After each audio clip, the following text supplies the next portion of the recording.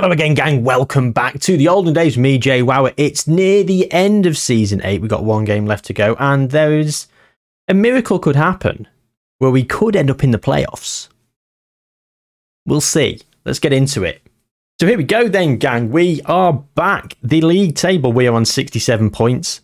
QPR on 67 points. Huddersfield and Nottingham Forest on 68. Hull on 70. Hull's goal difference is 5 better than ours.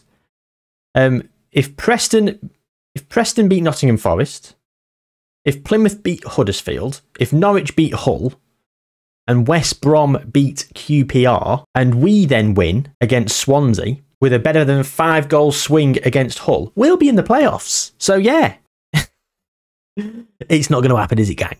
So today's episode is that game, and we will be then moving on through to the end of season review. We'll see the budgets. Speaking of budgets, the finances, we're down at £500,000. What's happened over here, I hear you ask?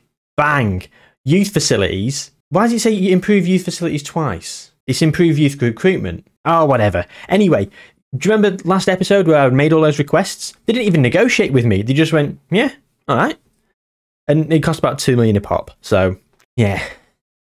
But hey, we've got a transfer debt. Still 7.3 million in the transfer debt. So we're 7.3 million still to come into the club. We're improving all the other things that are going to help us just kick on to that next level. This is really important to do in the Championship because getting a couple more young players that are really good, let them progress a bit more.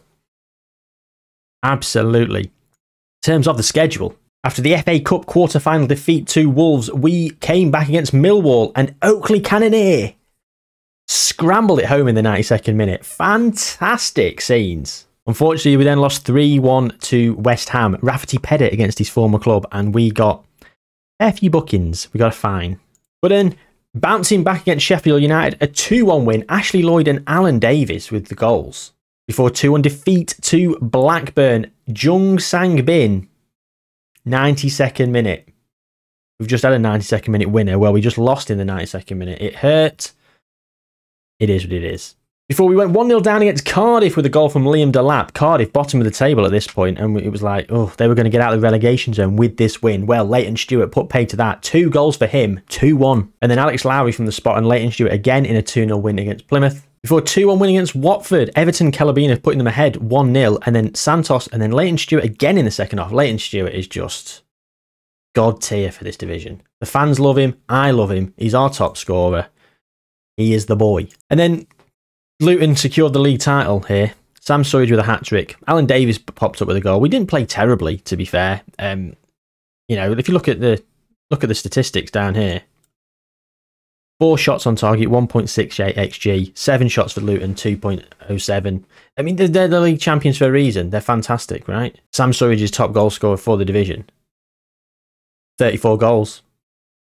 Next is 22 for Connolly and Ferguson, who are jockeying for second and third. Anyway, Luton have won the league with that victory against us. Had we had an easier game and got another point or something, then goal difference would have been the swing. If we'd have won again our last game, we'd be on 70 points with Hull. So I think the playoffs is too ambitious this season. Considering last season we got 57 points, with a game to spare, we're on 67 points. We are in with a miracle. A miraculous turn of events would get us in the playoffs, but with 1 game to go, to have that miraculous turn of events still viable. Here we are then against Swansea. We're playing Swansea, who are 22nd. Let's have a look at the relegation places then. Millwall are down. Cardiff on 41 points. Swansea and Sunderland on 44. Stoke and Bristol City could get sucked into it should they lose their games. So, if we beat Swansea, we could help Sunderland avoid the drop, which would be huge considering we were Sunderland on the last FM. So it'd be very, very nice to do so. And I will be pushing for the win. The strongest team is out there, in my opinion. Unfortunately, Johan Roberts is not featured as much as I'd like him to have done this season, and his value's diminished. Maybe I need to send him out on loan next season. But that's a conversation for in a little bit. McGlone, since he came in, he's not set the world on fire. A 6.56 overall. He's settling in. This is the team. This has been my favourite team all season. Let's just think about the previous games against Swansea. A 3-3 in the Cup that was an FA Cup replay, and then an 8-4 after extra time. So hopefully, plenty of goals for you, gang. Cue the 0-0. Of course, we've not really got a lot to play for. Like I said, miraculous turn of events. It's not really going to happen. But we're going to keep an eye on the relegation places. I'm very interested to see what happens there.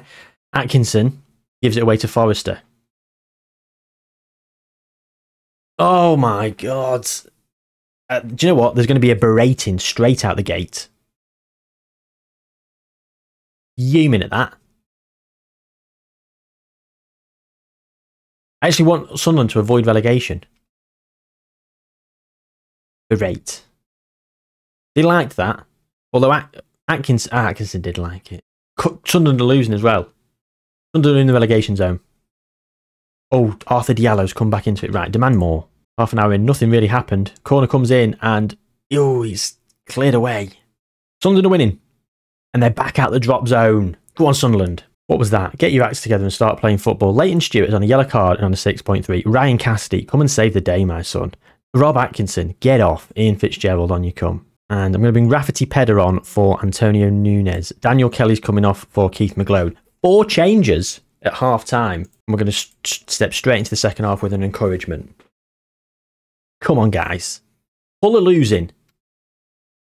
Hull are losing and still in the playoffs. So if we were 6-1 up now, we'd be in the playoffs. What a dismal game. Not even any highlights to speak of. Here we go. Kingdon, Davies, Ashley Lloyd. Finds...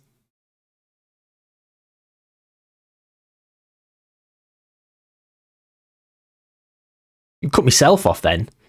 Ashley Lloyd again. Davies. Kingdon. He's looked for Cassidy. What's going on today? We've been shambles. That's our best highlight. I've not got any highlights out of this game. There's been like 4.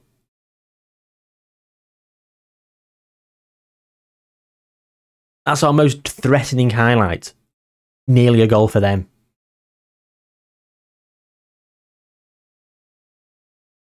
Oh. Thought I'd give a penalty. Van ball. Indirect free kick. Burrows now. To Santos. Fitzgerald. Bring it back. Yeah, it's Kingdon. Go on. Here's your pass. Ashley Lloyd. McGlone.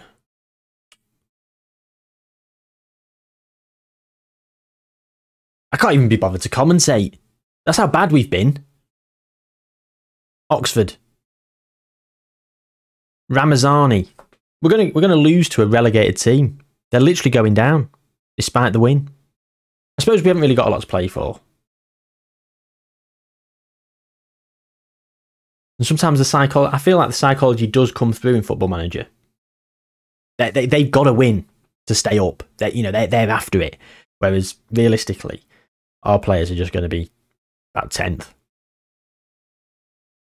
They've all switched off. Do you know what I'm going to do though? Keith McGlone's been crap. Harrison Burrows has not been very good. I'm going to bring Oakley Cannoneer on. Right, so we've changed the system. Wing backs now on attack. We've got Oakley Cannoneers come on as well, and we've moved Alan Davis to the advanced playmaker in the number 10 role. And here comes Swansea. That's it. That's it, McGlone.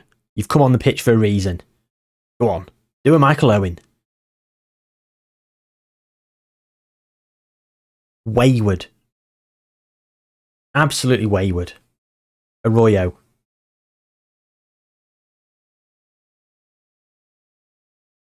Friend. Back to Oxford. Rafferty Pedder in there brilliantly. Find a pass. Find a pass. Oh, for God's sake.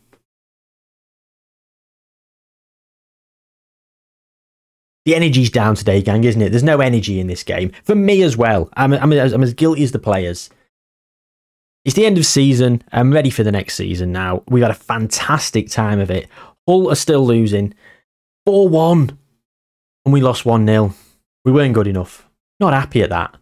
Hull lost 4-1. If we'd have won 4-1, it was a big turnaround, wasn't it? Stoke went down on goal difference. Sunderland winning 3-1. And Stoke drawing 0-0 with Watford. Oh, Stoke have gone. A lot of good players of Stoke. Relegation release clause. Who wants to leave and come to me? Squad planning. End of season review. Can we have the... That is the budgets. £165,000 a week and 2.71 million. Well, we were advised it was going to be 2.71 million anyway. And we were about 157. So they've not really done a lot.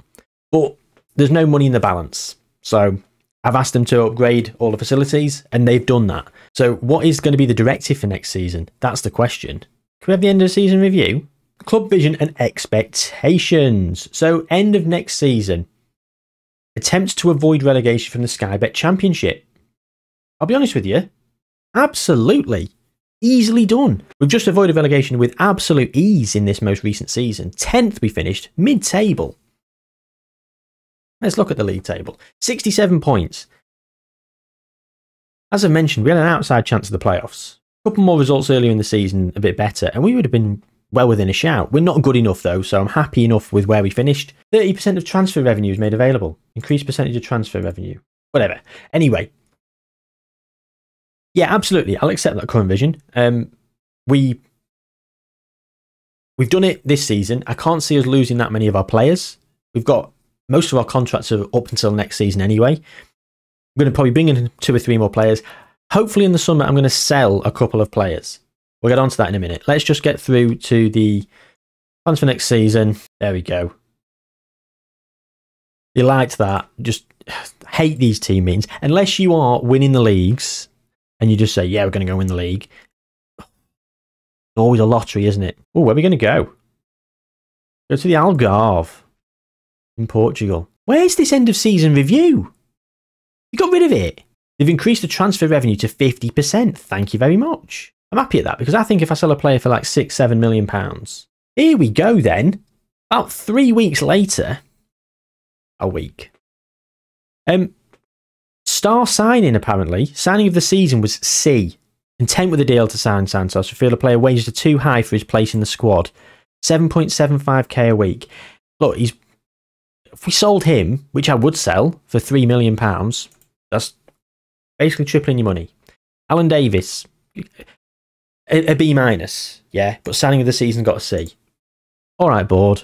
A plus for Antonio Nunes. What's this? Transfer out to Wickham. What? I don't. What? Daniel Kelly, Queen of the South, got an A. Alex Lowry got a C. Yeah, he only came in January and didn't feature loads. 11 games, 7 off the bench. Keith McGlone also got a C. He was pretty crap. But Keith McGlone was bought for the idea of selling him. And I said, let's hope his value skyrockets. Well, it bloody has. 6.8 to 8.8 million. He would be out the door faster than you could say his name. The season's results then. A plus. Thank you very much, board. Absolutely. FA Cup, B minus. B minus for getting to the quarter-final of the FA Cup. Wasn't the hardest run. Come on. C plus. Yeah, went out on pens to Forest. Whatever. Biggest win, 8-4. What a great game. Match, remember the 5-1 against Chesterfield. And the goal of the season was Connolly. Free kick from 31 yards. Finances then. Sponsorship up £500,000 from last season. Broadcast revenue was slightly down. Oh, sorry, 570k last season. So sponsorship's up over £1 million. About 100k more in corporate hospitality. Competition prize money, nothing last season apparently. Match day commercial and retail up £135,000. Stewart, Cassidy, Soji, Cannonier and Davies, all the biggest shirt sellers. Soji could be on his way out of the club. Keep that to yourselves, gang. And the highest transfer fee paid was for Santos, 1.11 million apparently. And yeah, we paid 1 million for Alan Davis as well. And here we go. This is future start, future. I mean, this dynamic timeline is pathetic, really. 400 games in charge. Humbled a bit of Rivals Rochdale 4-0. Investing in potential again, yeah. Alan Walsh. He's on loan in Inverness, of course. Alan Walsh, we bought him in as well, and he's now worth a bit. Look, big range. So, in terms of the squad then. In terms of the squad, Ty Soji might be leaving the club. He's not worth a lot. He's on £4.5 a week. I'd keep him as a squad option, but he probably doesn't want to stay as a squad option. He's just not featuring in my plans, although he will feature in my plans if I do sell someone else. Who else are we thinking about selling? Well, I'll be honest with you, anyone is up for the chop. You know, even if someone came in for Leighton Stewart, he came in for like £8.5 million. I'd have to think about it. And Watford want him. Watford do want him. I mean, he's the captain. The fans love him. He's consistent. He's a good player for most Sky Bet Championship sides. And he's our top scorer. But money talks. I would let anyone go. We do need, in terms of strengthening, I'm quite happy with how I am in the middle of the park. With McGlone coming in for this defensive midfield role, I'm quite happy with that. I want to give him some game time next season. Hopefully he'll start to improve a bit more and really kick on. Up front, again, I don't think I need to strengthen, but if someone comes up, I will. Same as midfield, really. If someone comes up, I will strengthen. Centre-back. Fitzgerald is all right, but he's sort of he's not far from hitting his potential. I'd like to cash in on him. Someone comes in for about 4 or 5 million, he's gone. Gareth McCann. That's Jerry McCann. Whereas, Nugent went out on loan, yeah. Sell him. Why is he listed at 400, transfer 400k? Oh, I don't know. Oh, he might be going, his loan deal might become permanent. Luke Gillum. Oh, he's worth sod all now. Oh, get him gone. Gareth Rogers has improved a bit. He's probably going to have to spend another season out on loan, but he's 21 now. We're at that point now with Gareth that we got him for free. I think it's time to let him go. I'd let him go for anywhere in that region of money. 500,000, 750,000. Johnny Mooney. I think he's improved quite a lot at Oxford. Don't like where they've been playing him, all over the shop. Not bad for his value. Bought him in for 500,000, so I'd like to keep him for another year at least. Maybe send him out on loan. I'm not too sure about what I'm going to do with Johnny Mooney. Ryan North, get him out of the club. Honestly, please leave. Anywhere in that value, I'd take less than that. I'd take 250,000. Get him gone. Paul Heron. Underwhelmed when I bought him. £77,000 I paid for him. Again, he's worth 500,000 to 1 million. It'd be fantastic to get him out of the club. Good for Sky Bet League 2 sides. I can't see anyone wanting to pay 500,000 for him, but we'll see. This is it. Like you see, Anthony O'Heen, where's he as well? Up here. He's listed. Again, another player that how much we pay for him? Only £12,500 from TNS, to be fair. And he did play a bit for us. But as you can see, in League 1, he was getting a 6.56. He's not good enough. He's got a 6.61 at Notts County in League 2. That's his level. So sometimes these signings I make haven't paid off. Cole Muscat, 750k to 2 million. That's interesting. Because I did say I might pick up a midfielder if someone comes along, but he's here till 2033 and he's only on 2k a week. I'm considering keeping him, or do I send him out on loan? Give him some more first team experience. Maybe send him out on loan, but Johan Roberts might go out on loan. We'll see. And here's Gareth McCann, the man I mentioned earlier. Again, worth quite a bit. He came in for free. He's played a lot in League 2 for Wrexham. Is he good enough to play for us? He's a bit slow. He's a bit slow for me, really. I'm undecided on him. No, I'm undecided. He's here till 2033 on £1,700 a week. He is. If someone come in with a bid of somewhere in this region, I'd probably let him go in a heartbeat. I'll probably send him out on loan again. With that being said, with the people I want to send out on loan, I'm probably looking for, I need a left back, I need a right back, and I need a centre back. Sammy Robinson this season has not been as good as I wanted him to be. I feel his race is run. He's wanted by Ipswich. He's not worth anywhere near any money, unfortunately. Joe Worm-Leighton's been decent. But even then, I could do with an upgrade on Joe. Sorry, Joe. Plymouth want him. I could do with a fullbacks. That's who I need. Fullbacks. Centre-back and a couple of fullbacks. So that's where we'll be looking. But sometimes beggars can't be choosers. I want young players that can maybe flip for a profit, but also on the flip side, if I can just get some players in that are quality, you know, in the mid-20s, might not improve much more. It's the young players that come in these positions that and then flipping for a big profit. So that's it. That's where we're at in terms of the squad. I think we're doing all right. I think we're ready for next season. A couple of £1 million, nearly £3 million in the wages. Sorry, 2.7 in the transfer budget, and we've got about £20,000 in terms of next season's wages that we can be spending. That being said, we do have yearly wage rises that are going to eat into that. So the hope this season, cards on the table, we want to sell a couple of players to allow us to have a bit of wiggle room with all this. I think that's where we need to be. And you will find out what's happened when we return, because the transfer window will be completed. And I dare say the season may have even been started. We will see. Thanks for coming along, gang. Thanks for joining me for the end of this season. Thanks for joining me throughout the series so far. Hope you've enjoyed it. Drop a like on the video. Take care of yourselves, and I'll see you in Season 9.